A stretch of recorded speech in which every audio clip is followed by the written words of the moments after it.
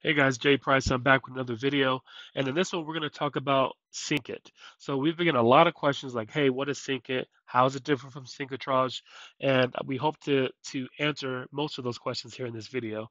So without further ado, let us get started. So SyncIT, what is it? Basically, I do, and me and my team, we do a lot of manual sourcing. And so what does that mean? That's mean we're not sourcing from tactical arbitrage.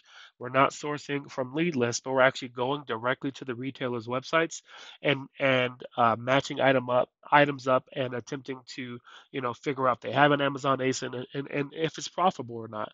And so with SyncIT, we're able to do that on a large scale on the piggyback of BrickSeek because they aggregate a lot of that data for us. Unfortunately, we limit the number of people on SyncIT using the Sync Lite and the Sync Plan the Sync Pro plans to 40 people. So we wanted to be able to still provide value, but we also didn't want, Synchrotrage leads getting uh, saturated and crowded, so we limit that.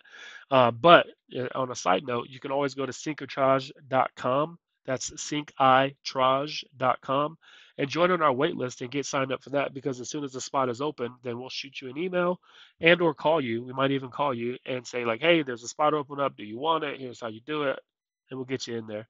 But SyncIT is basically a way to help people who do manual sourcing or even OA sourcing off of list or Synchrotrage itself to get Keepa data. This is crazy, but get Keepa data that is on a product detail page, but it's not on Amazon or it's not on Keepa.com itself. And so I'll show you that here in this video. And right now it works with 3 websites. We plan on adding more websites like Home Depot, Lowe's, Dollar General, stuff like that. But for right now, we got it working pretty consistently on these 3 sites, and I'll show you that here. So with Walmart, a lot of people don't know this, but if you go into the search bar and then hit clearance, it'll show you, this is crazy, keep this between you and me, it'll show you all of their clearance that they have that you can purchase online. So you can go to shop all clearance. Let's just look at some of this stuff. So the way I like to do it is I will just right click and I like to see a great price discrepancy between the two, but not always. If I think that something looks undervalued, looks underpriced, I might click on it and we'll open that up. So we'll let those 3 load and let's look at the weed killer. So remember that weed killer was priced at 10.98, but it said 53.99, right? So you click on that and you're like, oh man, look at this. But boom, keep a data that loads right on the page. And you can see like this thing never sold for 53.99, right? And 900 and something days, this is never sold for 53.99. I don't know where they're getting that price at, but this is not that item. And you can quickly kind of weed out, some contenders without even leaving the store page. This is all on the product page. And if you wanted to track this product, you could. Now we're working on um, being allowing users to um, track products collectively and then distribute that information. That'll come here soon. But for the main time, you can do set up dynamic charts. You can do all kinds of stuff. Let's look at these expo markers. So it says 1344 was 2277 for a 12 pack. There's our dynamic Keepa chart. We're looking at a year's data right now. It's look like it's that stopped tracking the sales rank is what this looks like, but it doesn't mean it's necessarily not selling. And we'll cover more of that in our Keepa video when we put that out. But it looks like at a high point, this was selling for about $28. At a low point, maybe 24. So you could probably, depending on how heavy this is, get in there and make $4 or $5, about almost a 50% ROI. So there's that. And there's these H2H chlorine strips. So you could see, right, 844, the highest this thing has been is 940. You're probably not going to mess with this. And it just allows you really quickly to weed out the bad from the good. So that was Walmart. And it works really well with Walmart. Most of our purchasing that we do online is with Walmart. Well, they're not the only ones. Target, most of the major retailers have it to where this is a manual sourcing tip to where you can go to like their categories and search like clearance, like Target has right here. And let's just do all clearance, explore all. Now, mind you, it's only going to find the product if it is indeed a UPC match. If it's not, it'll give you a notification that says, hey, This is not, no UPC product found. And what that means, this is not that they can't find the UPC. It means they can't find a connected ASIN to that UPC. So if you still, think that something is undervalued, I would highly encourage you to use AZ Insights 360 tool and then do a text search on that product page and go that route. But we've covered that in other videos. We won't cover it here in this one. So I'm just going to go through and select some things that I think could be popular and underpriced, or maybe some. Let's see. A lot of these aren't going to be in um, Amazon because they aren't like name brand stuff. Cat and Jack is a Target brand.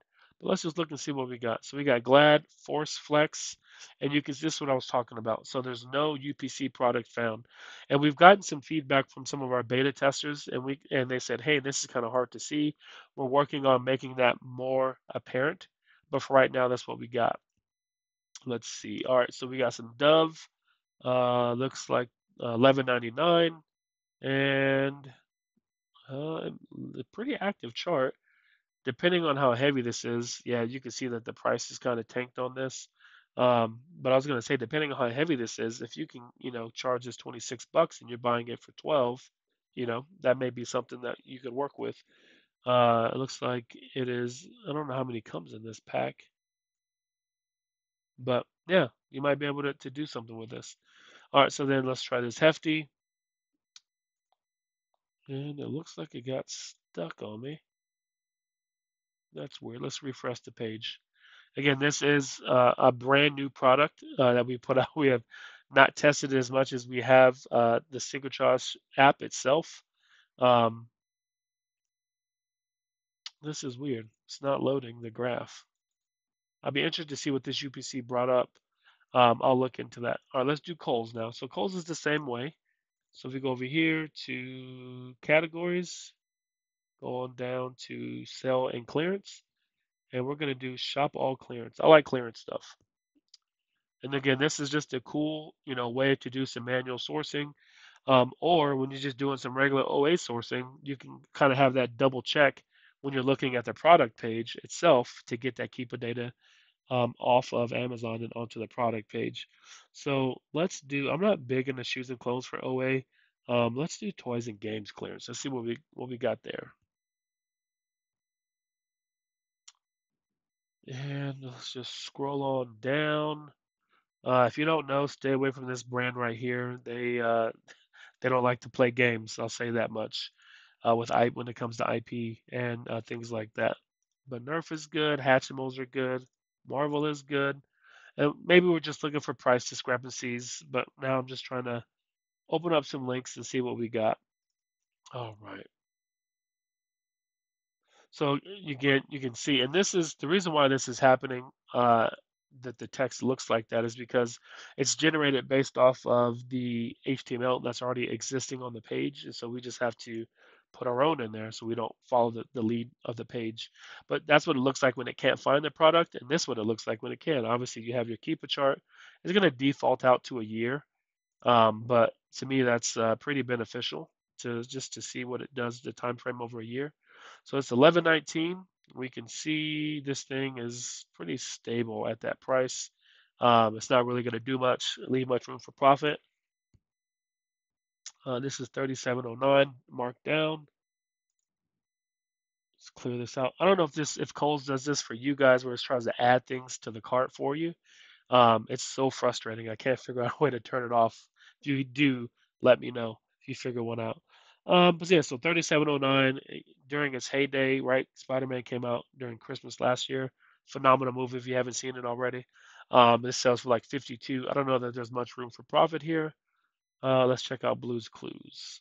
So no UPC product found. And so I'll show you guys AZ Insights tool. Let's just say, you know what? This is Blue's Clues. It's getting popular again. I think this is an underpriced item and leaving room for opportunity. So AZ Insight has an amazing tool called um, Insight 360. So if you right click on it and you can see, so long as you have AsinZen, you'll have this tool, AZ or Insight 360. Um, I guess I don't have it on this account, but it'll do it'll do a text search for you, and so it'll bring up as if you were searching in Amazon, a list of results over here on the right-hand side, and you can see, okay, this picture matches this. Click on it and say, oh yeah, this thing is almost for 50 bucks, and even let you put in your price and do some analysis that way. Super, super cool. So guys, that is SyncIT. It's not limited. Any number of people can sign up for SyncIT. It will never be limited, and you can take advantage of some off Amazon Keepa data. If you have any questions, as always, hit me up at help@syncatrage.com. Have a good one.